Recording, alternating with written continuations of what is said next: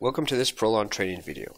My name is Daniel Kerwin, and in this segment we are going to look at the new features in Focus 7.0, which is going to be cloud enabled.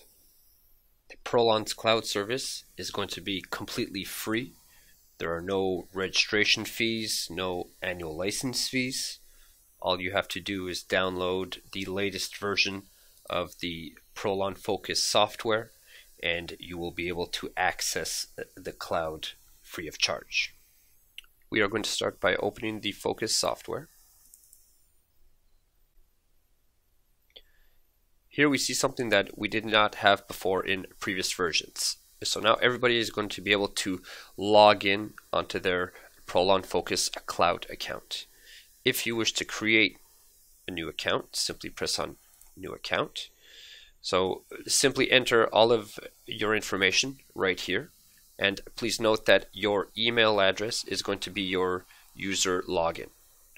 At the bottom here we can see where we can choose the unit system which we want to be displayed on the screen, as well as the time format as well. We will notice here on the bottom right, just below the login button, it does say requires internet.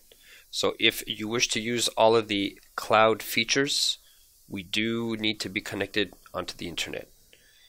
If your computer is not connected to the internet, you are still able to access ProLon controllers.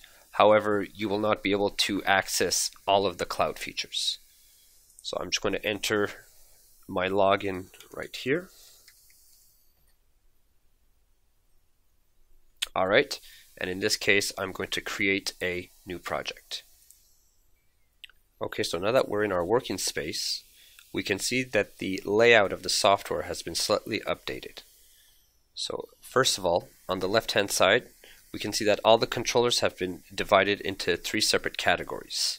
First off, we have the master controllers.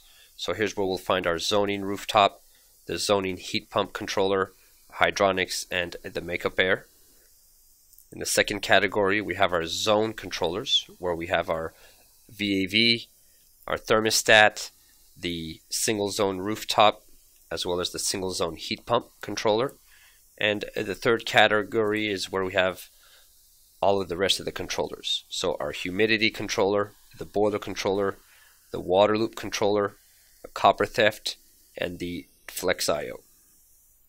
Next, we're going to look at the connection menu. So on the left hand side, we can see that the default connection method is through a serial port. However, we are able to change that. I can simply put my mouse over the word serial and click, and it's going to bring the connection menu. So I can choose what type of connection. So as usual, we have the serial connection, and in which case right here we can choose which serial port we are using. If we are going through IP, here we can enter our IP address, and you'll notice that we have separated the internal IP from the external IP. So if your computer is connected onto the local area network in a building, then you could connect to the network controller through the internal IP. And if you're trying to dial in externally, well then we can use the external IP instead. As in previous versions, we still have the modem option, and one of the novelties is a Bluetooth connection. So in this case, our computer will be connecting via Bluetooth to our RS-45 to USB converter, which is Bluetooth enabled. So in this case, I'm going to connect onto a project through IP.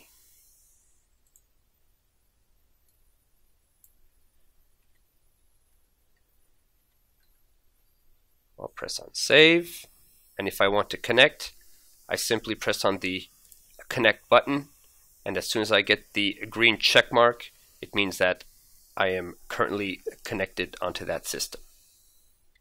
Now I'm going to add some controllers which are connected to the system. So I know that I have a rooftop controller, so I can just drag and drop it in, or I can just click on it once and I'll put its address. I can discover all of the other addresses simply by doing right click, get list. Okay, so here's my system. If I go into project edit, here we can edit all of the details on the project. So I could call this one building ABC. We can enter the address.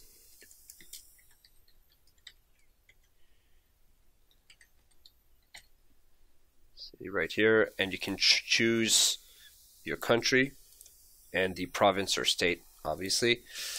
And here's just one last field where you can add either a company name or any other kind of detail which would have to do with that specific project. So when I click on save, I can see that on the top left that it is saved as the name of the project. Next, we can go into project, share. So in this menu, we can share our project with anybody else who has an account on ProLon's cloud service. So I can simply click on add participants right here, and you can enter the email address of the specific person that you would like to share the project with. And you can also give them different levels of access.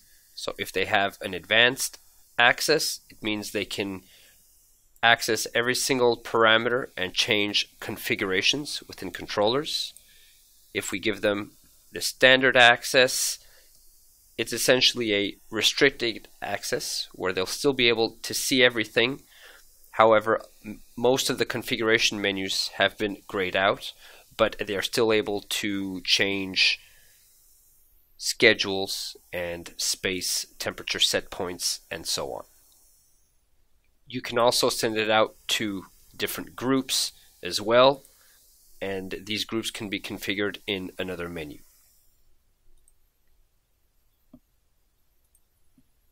Now we're going to go into the project notes right here. So in this menu, we can enter notes which will be specific to this specific project.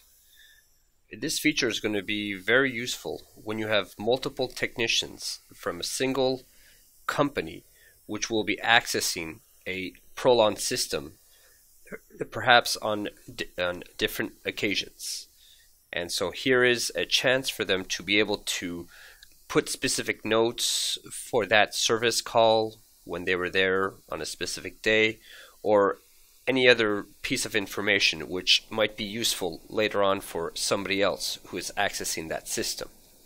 So I can simply click on add note.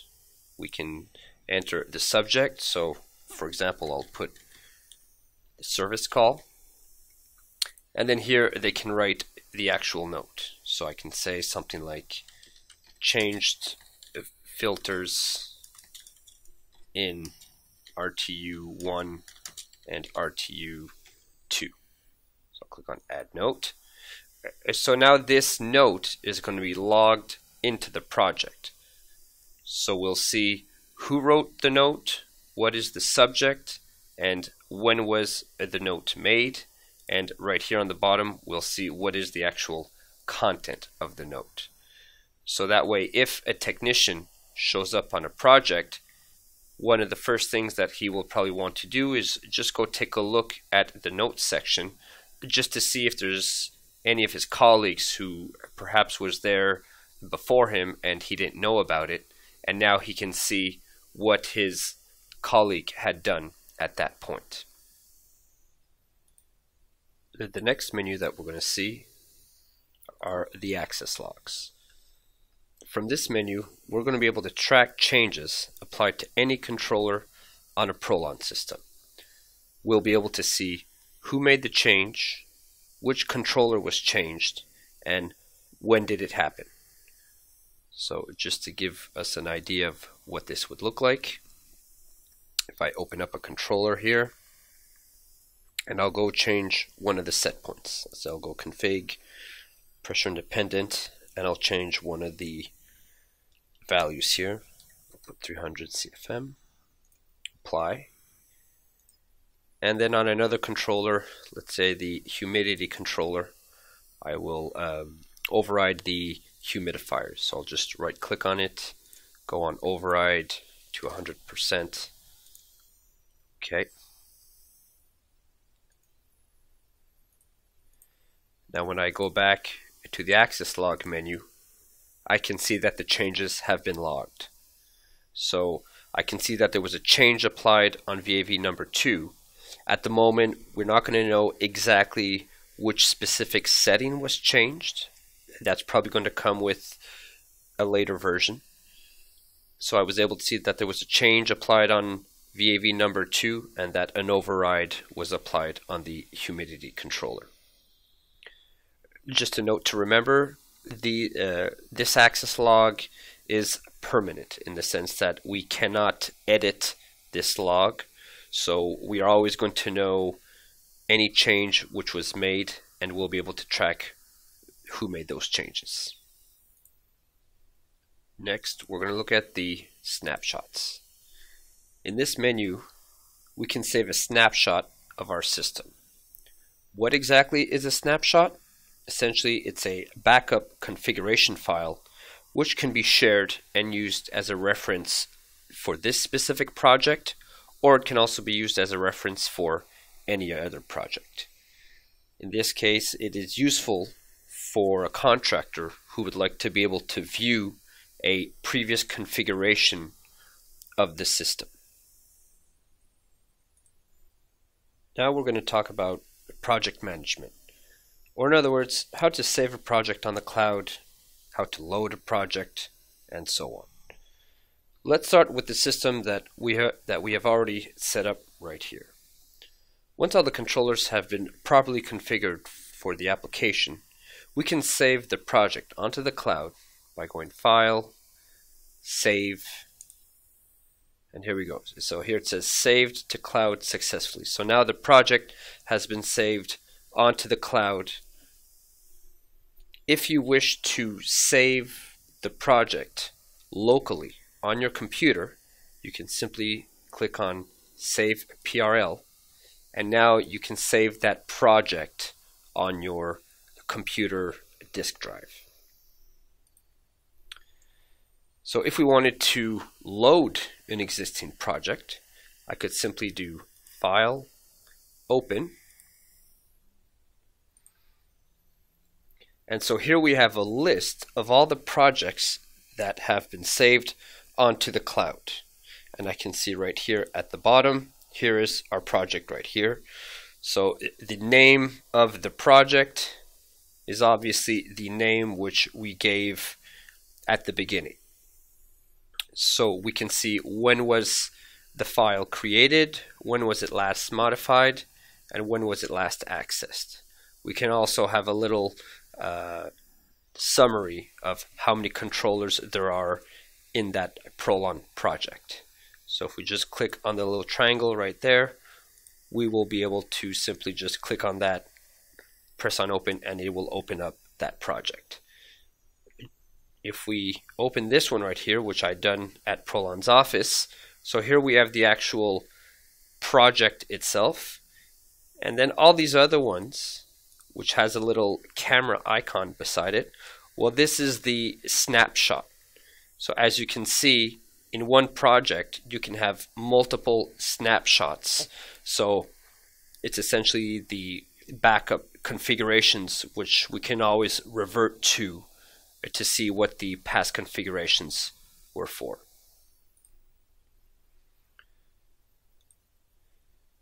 We have ways of sorting these projects, so you can sort them by these different fields here. So when was it created, which year, the city, in which state or province is it, or based on the company. We can sort them alphabetically, and if ever we have many projects here, and it can be a little bit cumbersome to find the specific project that you're trying to load, you can just click on the search right here, and then here I could search, let's say ABC. I'll click on search, and then I will have all the projects which have ABC in it pop up, and here's the project which we have right now. Anyone who has an existing ProLon project is now able to upload it to the cloud. So simply import the existing file by going to import PRL. So here we will import our existing project file. So let's say I'll take bank project 1, open.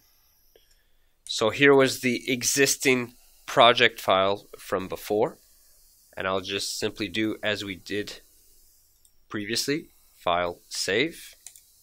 Now it has been saved onto the cloud, and this project was initially called bank project 1. Now if I go to load an existing project, I should see the bank project, and here it is. Okay, we're just going to reload the existing project which we had before. So I'll go get it, and I will reconnect. One of the newer features in Focus 7 is the template system. So in previous versions, we were able to create templates for any given controller, and you could save that template onto your local disk drive. Now we have revamped that system a little bit. So I can go onto any given controller, and just like we could do before, we could configure it exactly to our liking. Now if we had multiple controllers which we wanted to configure identically, we can use the template system. So now we can save as a template. So in this case, you would be saving it onto your local computer. If you want to load a template, well, here are where there are things which were updated. So if I do load template, so we can either go get a template on our local computer, just like we could before. But now one of the newer features is that we are able to go browse our existing projects. So I can click My Projects, I'll click on Browse. Now we have a list of all of our projects which is going to pop up. So I could say, go look at the ProLon Office project. I will choose this project, and then we have a list of all the controllers of that specific project. So I could go into Neil's office here. I'll click select.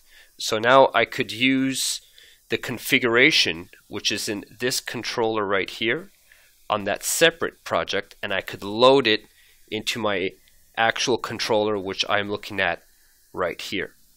So what this allows you to do is you can use previous projects as a reference, and you can use them as templates for your newer projects. We also take that feature one step further. I can do options, apply template. So let's say we had multiple controllers of the same kind that we want to apply the same template to all of them. I can say apply template. So in this case we can choose, is it a VAV controller, is it a thermostat, a single zone heat pump, or single zone rooftop controller. And in this case I could say go get, we'll say that same one that we were looking at before. So we said Neil, and now I could choose to use the VAV controller, which is number 14 on this project. I can choose to apply it to all 3 VAVs which I have in my current project right here. Or I could choose only to apply it to 2 of them. So obviously with these checkboxes here, you can choose which controller are we applying that template. The final aspect that we're going to view in this video is the icon on the top right here. So we can see that my name is right here. So we're able to click on it, and we can edit the profile of the person who is currently logged in. So we have all the information right here, which we can change. We can change the preferences, whether it's for the units or for the time format, change the password, change the email, or close your account should you choose to not want to use your account anymore. We're going to have notifications as well. So in this window, we will receive notifications in case someone has shared a job with us, or if our level of access has been changed.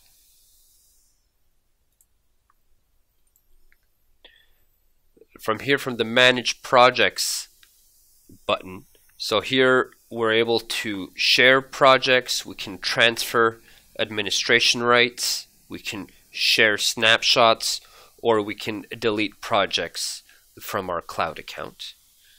We can manage the user groups. This is essentially when we want to share a project. We had seen that we can share it either to an individual email or we can share it to a group. So here's where you can enter multiple email addresses into a single group. So in this case, instead of having to go, if we just go back, share, if I add a participant, so we can share it to a single email or we can share it to a group right there. So to edit the emails in that group, we will just do manage user groups, and at this point we can add multiple email addresses. And we can choose to log out from our account as well. And that concludes our video segment for today. You can find more information on our website, www.proloncontrols.com.